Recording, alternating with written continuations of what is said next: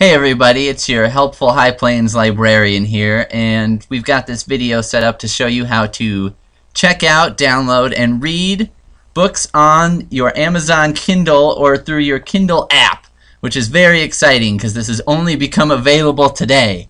So let's get started. The first thing you're going to need to do is open up your web browser or internet window and head over to our website, which is mylibrary.us. You can also just Google search mylibrary.us or High Plains Library District. And we're going to go over to this media tab here on the left. And if you go to that without clicking, you can see we've got ebooks fiction and ebooks nonfiction in this drop down menu. So go ahead and click either one of those. And that's going to take us to the Overdrive page.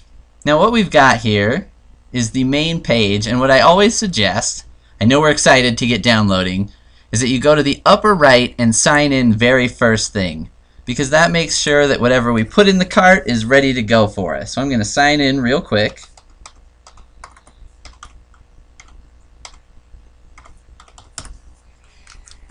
And I'm in. I'm going to take us back to this right here, Digital Media Home, so we can see what all is available. Now, the easiest way to find everything that's available for the Kindle is to go to this advanced search.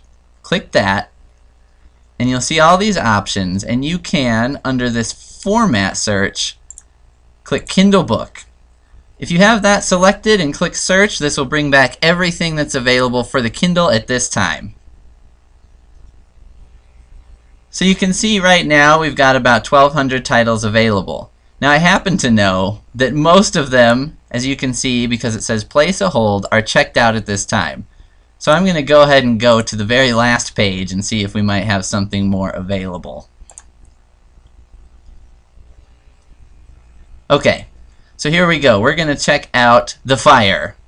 So what you need to do, you look at the record for The Fire. Down here, you see Kindle Book, and you can see the little icon of the Kindle. If that's not there, it does not work on the Kindle. If you see a record that only shows, Adobe PDF ebook, that will not work on your Kindle. It must say Kindle Book. So that's the one I want. I'm going to click Add to Cart.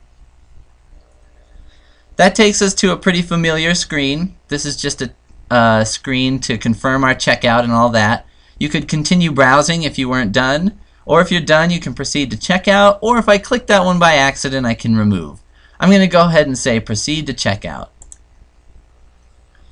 Now this is something pretty cool that's exclusive to the Kindle at this point.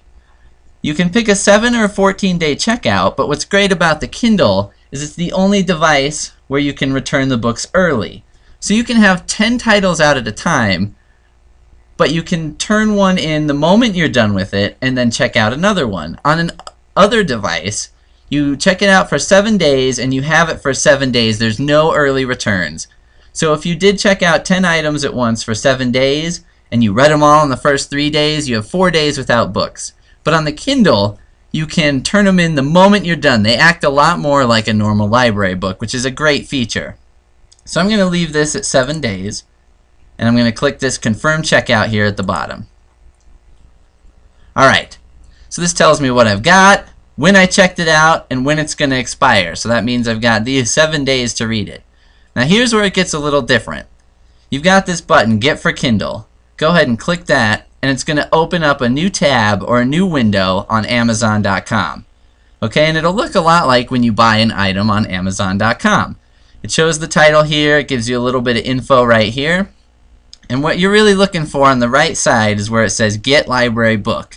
So I'm going to go ahead and click that, and then I need to type in all my credentials right here.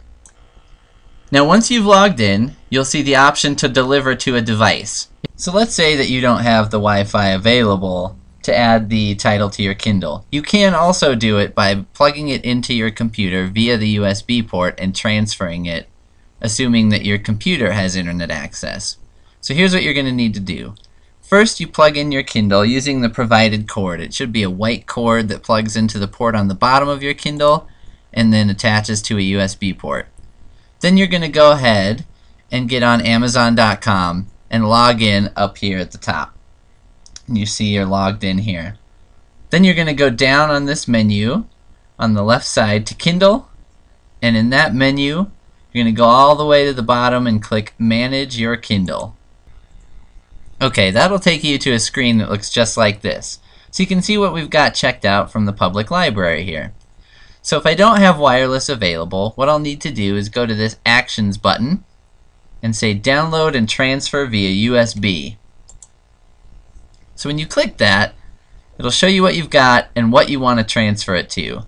So in this case, it also tells you exactly step by step what you're going to need to do. So we're going to download the title, use our USB cable to connect, and then the book will show up on the computer and we need to copy the file into the Kindle's Documents folder. So we're going to do that step by step. So I'm going to hit download, and then we're going to save it in a folder where you can remember where it is. Then I'm going to go to my computer, and I saved mine in the Downloads folder. So here we've got it right here, The Fire, a Novel.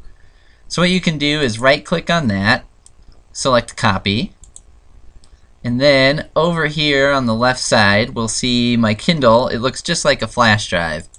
If I click on that, I'll see the Documents folder as I was instructed. Double click and open that, and then you can just right click and paste this anywhere in the Documents folder, and you will be all set and ready to read.